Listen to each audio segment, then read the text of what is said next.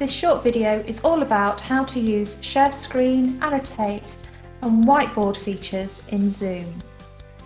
In this short video, I'll cover how to enable screen sharing, annotation and what that's for, and using the Zoom whiteboard feature.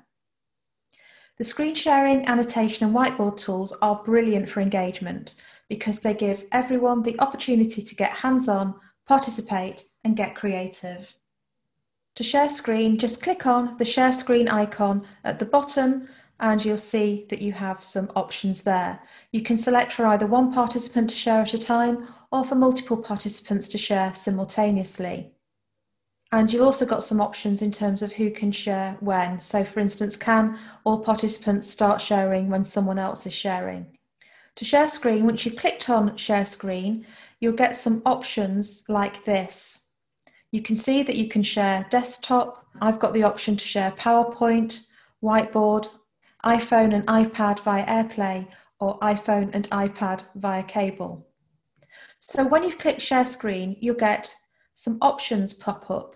You can see that at the moment I've got my desktop, a whiteboard, iPhone or iPad via AirPlay, iPhone or iPad via cable, and my Microsoft PowerPoint, which is open in the background.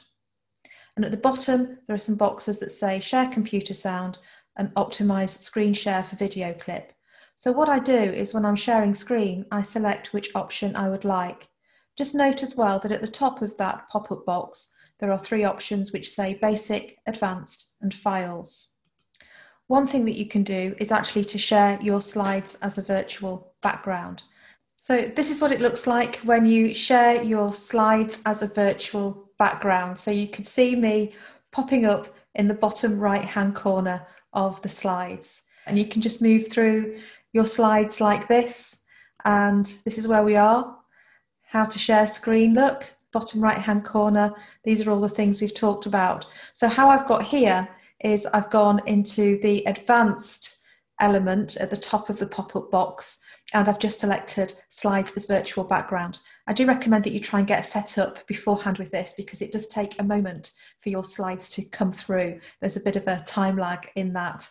You can see that you can also just select a portion of your screen. You can use music or sound only, or even connect with a second camera if you want to get really fancy.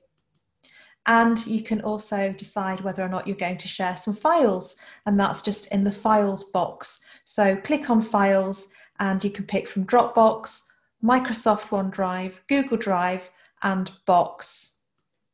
The annotation tool in Zoom is fantastic. All you need to do is once you're sharing your screen, select the annotate option from the top of the menu.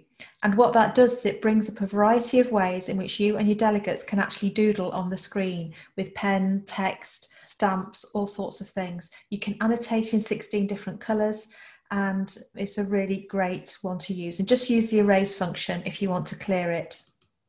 So this is where it pops up. You can see it there in the annotate top bar when you're sharing your screen.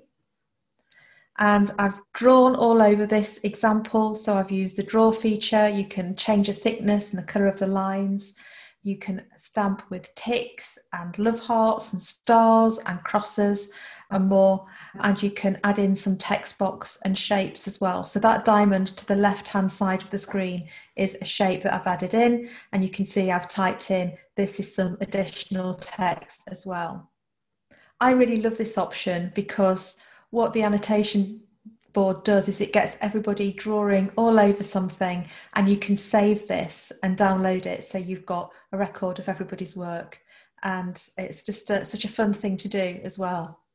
Zoom's whiteboard is absolutely brilliant. It's a virtual whiteboard and you can use all those doodling, text, stamping tools that we've just looked at in annotation on a plain whiteboard and get delegates working together all at the same time. Everybody can contribute and it's really good fun. You get them drawing things, typing things, capturing notes, and just make sure that you save them afterwards. All you need to do is click on whiteboard as we saw earlier, just in that screen there.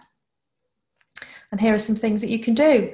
You can add text, doodle, stamp, and much more. Just press clear if you want to clear everything. And you'll notice that there is a square or plus icon on the bottom right, and that is an additional fresh blank whiteboard sheet. You can see the icon there in the bottom right hand corner of the screen. Make sure that you save your work, and you can set up to save whiteboard in your main Zoom account on the Zoom website. Please make sure you do that, because in the early days when I was trying this out, I did have some work disappear. And once it's gone, and you don't want to use all that delegate work. You can also play a video and computer sounds through Zoom as well. So if you are showing a video clip, then make sure that you set it up to show that, because it will play much better. The quality will be better for delegates, and also the sound will be better. And you can also just play music through computer sound as well. So if you want delegates to listen to some background music, that's a great option to click on. And here's how you do it. So you can see there, I've got a video lined up in the background. So I've highlighted that. It's in the basic function, and you can see that share computer sound and optimize screen share for video clip is selected as well. I hope you enjoyed learning all about what you can do with sharing screen with annotation and whiteboards in Zoom. I'll see you in my next video.